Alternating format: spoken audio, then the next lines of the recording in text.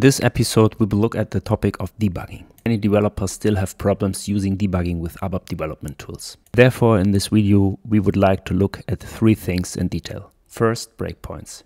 Here we would like to discuss the different types of breakpoints and go in further debugging settings. Second, configuration. Configure the perspective and the various views for better use of the debugger. And last, execution. Techniques and best practices for debugging with the ABAP Development Tools. In this example, we have created an executable class with several methods. This allows us to run through various debugging scenarios and test the various views in the debugger. In this method, for example, there is an exception that is thrown and passed up through the various hierarchies of methods, where it is wrapped in various other exceptions. There is also a method that returns data in the form of a table, or a method that creates JSON string and returns it as a variable. We also have a message and an exception class, which we won't go in detail here. How do we actually set breakpoints in ADT? What types are there? Unlike the SAP GUI, Eclipse doesn't have the /h command to start a debugger via the GUI. In this case, we need to set breakpoints in the source code beforehand. Here you can set a breakpoint by double-clicking on a line. This automatically sets an external breakpoint, allowing you to debug any calls for the defined user. You can find further debugging settings in the settings, such as the current user or whether you want to debug tool requests.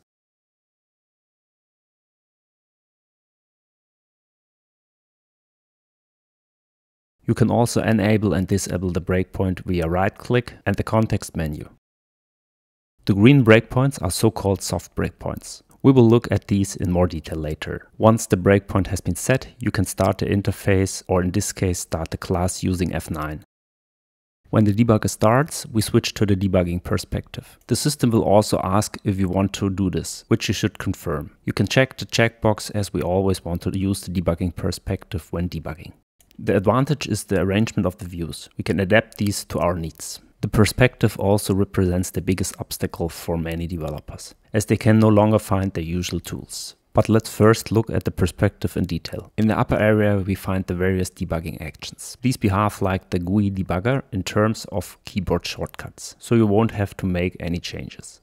You can freely position the various views of the perspective, which we will do next. Let's first create a familiar working atmosphere and rearrange the views. On the left side, we need the complete source code, so we have to clear the overview. In the upper right section, we want to have the call stack and at the bottom the various variables. Personally, I position the table view and exception viewer next to these to have access to the most important analysis tools. This gradually gives the view the appearance and the function of the classic debugger. You can easily switch the perspective in the upper part.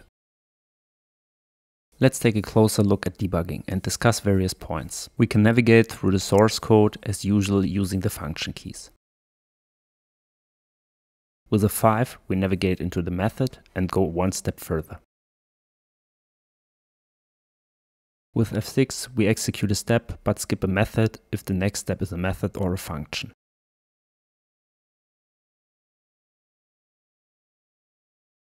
With F7, we leave the current method and jump behind the execution. The jump function can be found in the menu above or via the standard shortcut Shift F12. You should also use this function only sparingly. As in the SAP GUI, the source code is not executed when you jump forward. If you jump back, variables are not deleted, and this can result in incorrect results in tables, for example. Therefore, you should always use the function with caution. In the menu, you will find additional options for closing the debugger or run to line, which are not available in the SAP GUI debugger.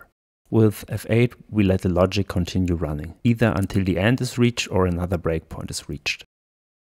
To return to the coding, all you have to do is to change the perspective.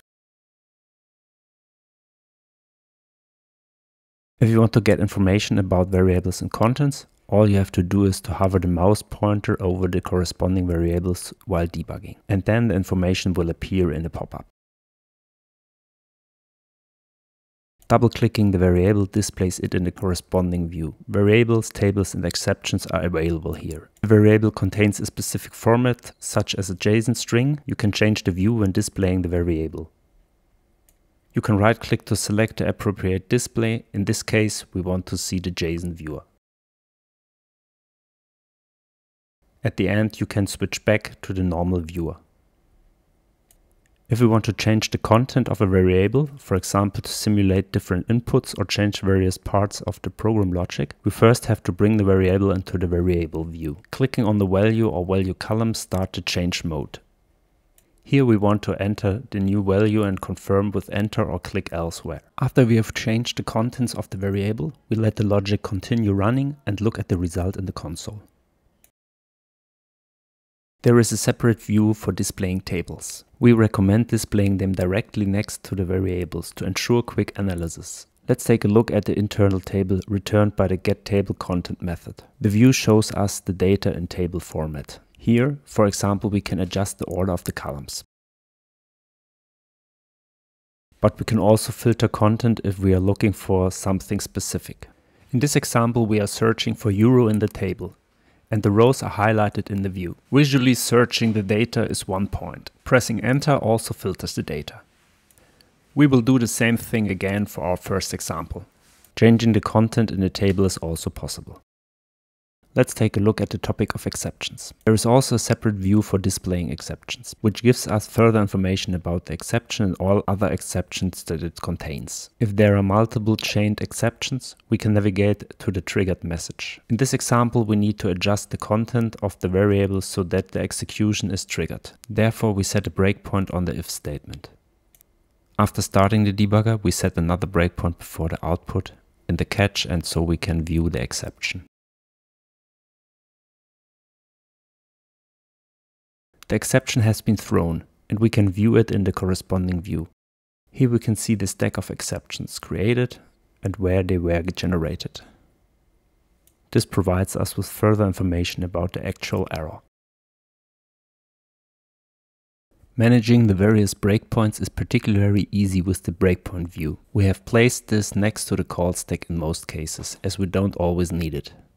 This provides us with information about all set breakpoints, and we can also deactivate or completely delete them centrally if we no longer need them. When we deactivate breakpoints, they are displayed in white in the source code and are still visible in the view. If we then reactivate a breakpoint, it is active again and visible in the code.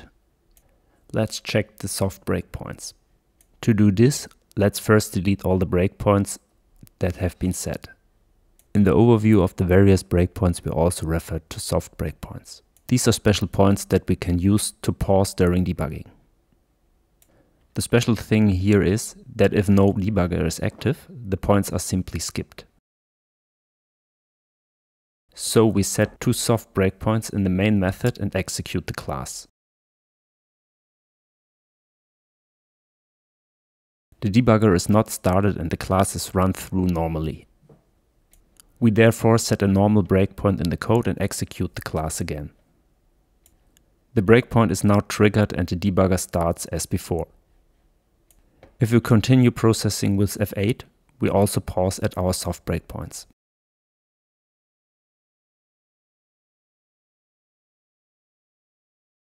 If we deactivate the normal breakpoint again and execute the class will run through to the end again. Using the breakpoint view, we can not only get an overview of all the set breakpoints, but also set specific points. For example, if you want to break at every if statement or message statement, the specific settings are available here in the view. Let's add a new breakpoint for all race statements and then check the behavior.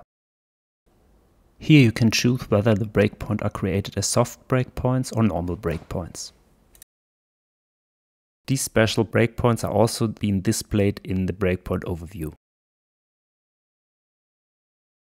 To do this, let's stop in the method again and change the content of raise arrows so that an exception is raised. Every time we press F8, we break at the next raise statement. This is particularly efficient if we are looking for processing errors but don't know exactly where they are being generated. Debugging with the new debugger will be slower, especially at the beginning. Here you should set your perspective so that you can access all the information most quickly. It's important to use the debugger continuously to quickly familiarize yourself with it and understand the many additional functions. Personally, we have been working exclusively with the new debugger for about 2 years. And since we no longer implement reports, we don't miss the /h function, which is especially important for the SAP GUI. Thanks for sticking around and listening. And once again, see you next time.